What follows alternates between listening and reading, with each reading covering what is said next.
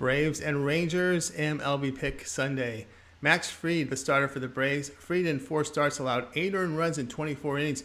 He has a 22% strikeout rate with good control, a 55% ground ball rate.